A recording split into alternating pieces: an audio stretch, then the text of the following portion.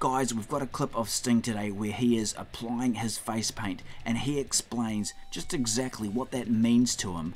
Sting, of course, has used face paint throughout his career, whether it be wrestling with the Ultimate Warrior as the tag team the Blade Runners, the Surfer Sting look, or the Crow Sting in WCW that he carried on through the rest of his career. This particular clip is from Sting in his TNA days, as he gets ready applying that now famous face paint.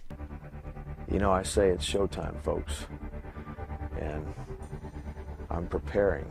I'm preparing and getting ready from the moment that I walk in and begin to start painting my face. It's right then that it's showtime starts.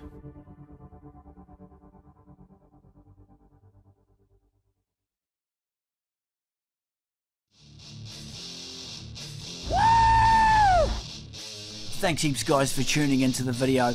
Be sure to drop a scorpion death drop on that like button and subscribe to the channel for more awesome pro wrestling action from the WWE, the WCW and much more.